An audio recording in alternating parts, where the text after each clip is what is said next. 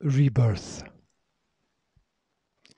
Dividing the word of truth. Timothy 2:15. Study to show thyself approved unto God, a workman that needeth not to be ashamed, rightly dividing the word of truth. King James Version. I call on the Lord Jesus Christ, who is the one path to salvation, to enter and mediate in all discussion, to guide men and women with meekness and kindness to the preservation of innocence and the truth. Let each be to their own, but with one purpose.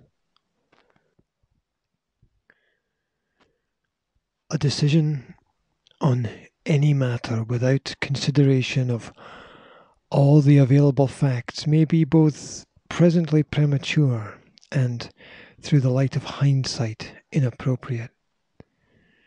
To proceed without close study would be to suggest that yesterday has no effect on today, and that today cannot influence tomorrow.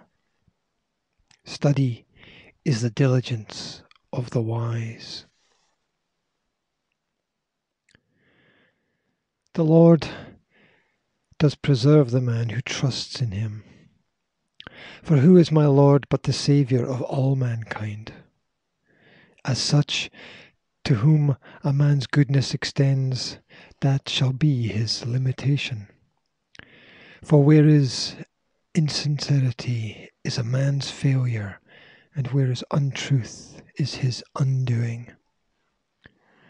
One may seek justice in the court of man, but one may find mercy only in the court of the Lord. The gospel is written not just to instruct, but also to recognize and reflect. To be just requires standards. It requires that there be a truth which is understood by all. It requires definition and appropriation and examination. It requires a pathway that is clear and well lit. It requires godly countenance, as distance from God in all decisions leads only to bitterness. And in being led by God, we praise both grace and effort.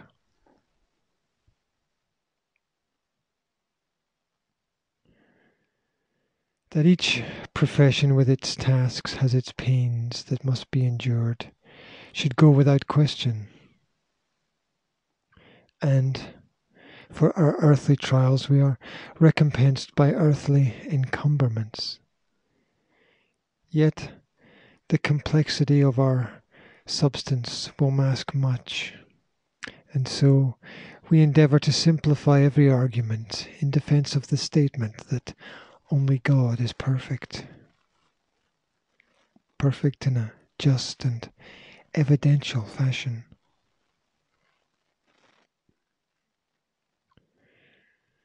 For man has the will of a sinner and the hands of a thief and the tongue of a serpent.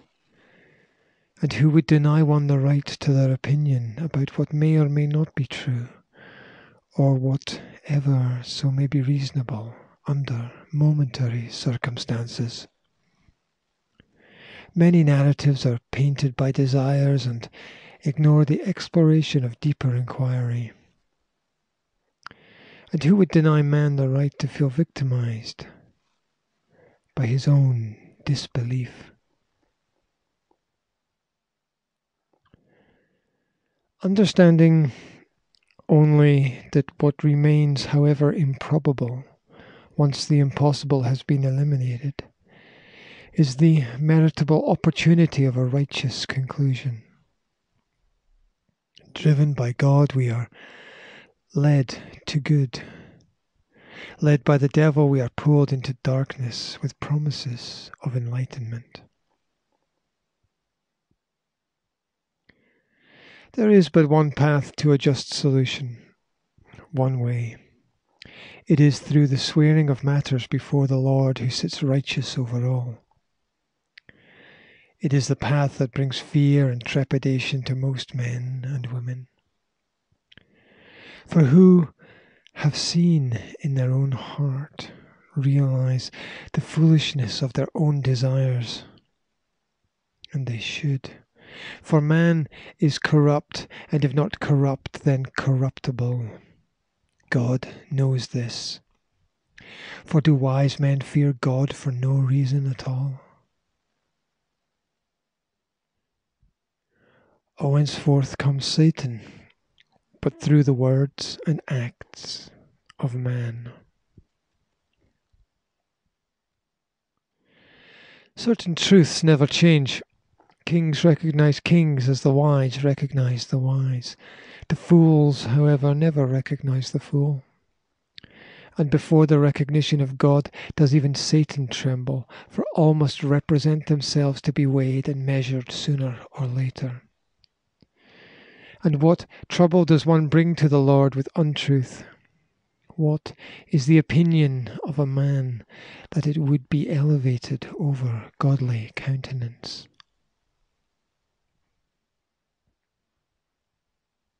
Ask yourself, what is man's work if it is magnified to be as if a decision from God himself? Would that not be foolishness?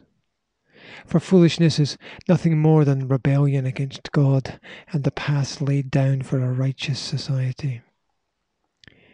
In truth, man does slander constantly with his mouth and twist realities with his hand. And blood may pay the bills of serviceable authority, but will it cover the debts to God?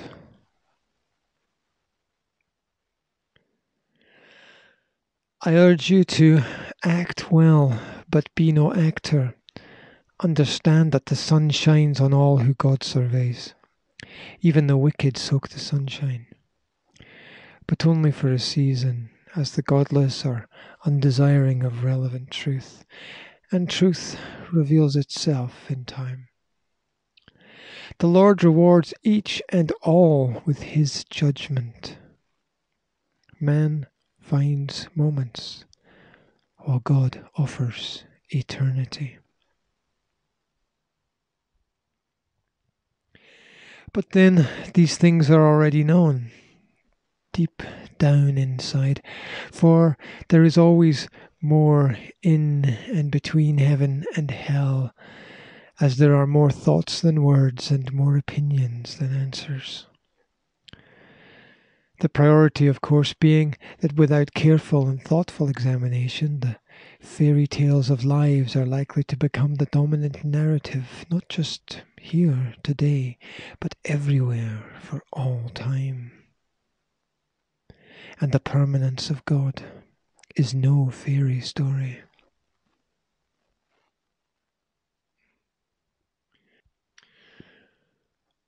One must ask to find answers. One must seek to discover. And yet the hidden treasure of life's resolutions are not in trinkets or arguments, but in time. A time that evaporates. A time that does not return. A time that is ever less and never more. A time that is momentary space, passed through, fleeting, unable to be held, and so unable to be let go of.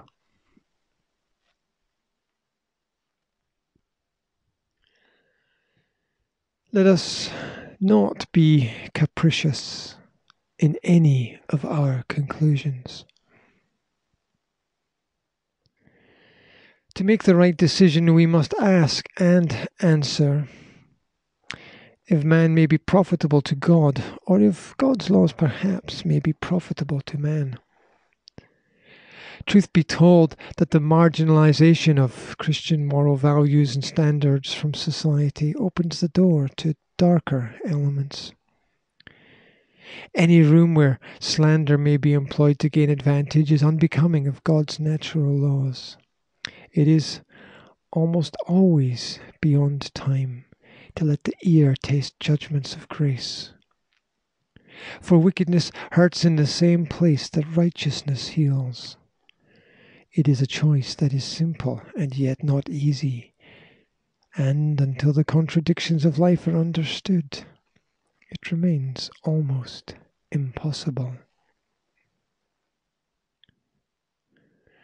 Western justice requires a belief that there can truly be no king but Christ, and that in salvation is the strength to do the right things. All else is acquiescence to nothingness. Faith heals, where the sorcery of medicine appears to have little positive effect. Joshua 1:9. Be strong and of a good courage, be not afraid, neither be thou dismayed, for the Lord thy God is with thee whithersoever thou goest.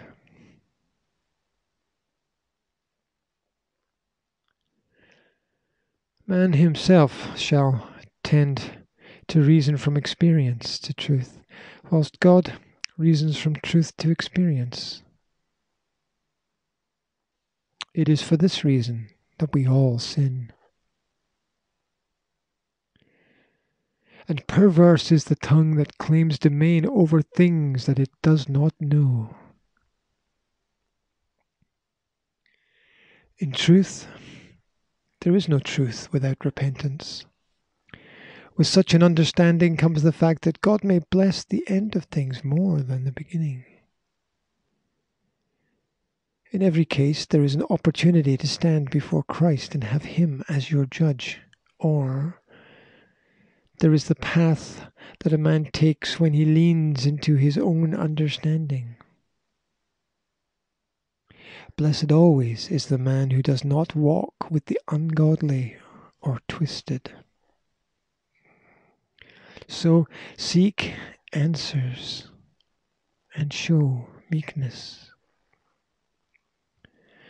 We stand so that we may understand that pain is an inevitability, but suffering is a choice. In decisions of value, truth in man is far less sure than a fear of the one true Lord. For there are none who do not wrestle with councils and principalities in high places.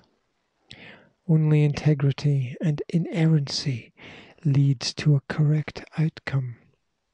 All else is insolvency.